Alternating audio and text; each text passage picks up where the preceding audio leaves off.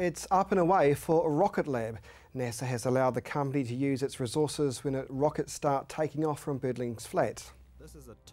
Rocket Lab is another step closer to launching space rockets from Birdlings Flat. Today, the Auckland-based company announced an agreement to use NASA's resources for launch and re-entry efforts. This follows both ECAN and the Christchurch City Council announcing this month they are currently processing and granting consents for the development.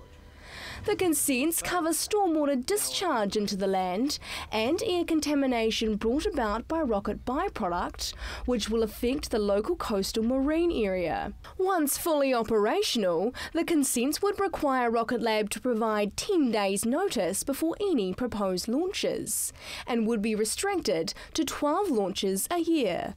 Rocket Lab Chief Executive Peter Beck says the company is committed to protecting the environment. Rocket Lab is planning to build space rockets that cost less than $5 million to launch, which will be suitable for launching small satellites. Birdlings Flat will also be the company's primary launch site, as New Zealand's global position is more suitable for a growing market who require lower orbits. Rocket Lab has designed lightweight carbon composite rockets, and the majority of its components are 3D printed.